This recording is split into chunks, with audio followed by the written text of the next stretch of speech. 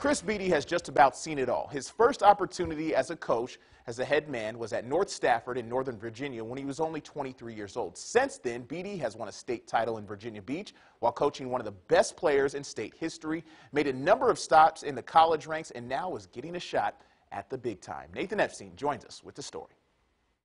Push to the top, get around the cone, edge break. After 23 years in the coaching business, Chris Beatty is getting his first crack at the NFL, now as the receivers coach for the Los Angeles Chargers. I'm excited about it. You know, I think that's something you aspire to at some point in your career. That was Beatty 17 years ago when he was head man at Lansdowne High School. His Eagles capped a perfect season with their only state championship.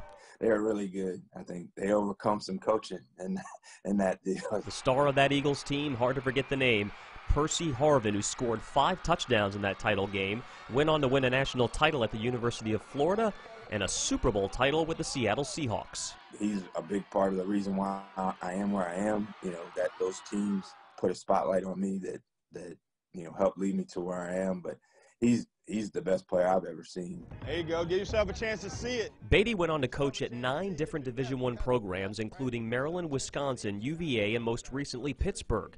Didn't matter where he was, Beatty always brought in some of the top recruits Hampton Roads had to offer. But for the first time in 15 years, he won't have to worry about recruiting. I was talking to Mike Tomlin, and he was saying, you won't miss recruiting. You won't, because you got your weekends off, and you won't need 2 phones. And as it turns out, the Chargers might be getting one of the more innovative minds in the game. After all, the formation they call the Wildcat, Beatty was running with Harvin before anyone else knew what to call it. Maybe 3-4 years later, when Arkansas started running it and everybody started calling it the Wildcat, and I remember laughing because I was like, well, we did that 4 years ago. I know we were doing it way before it was on television. One day, if the stars align, Beatty's hoping to call himself a head coach. Something that I've always aspired to and hope someday that will come true. He's headed to L.A., but always calls Hampton Roads home.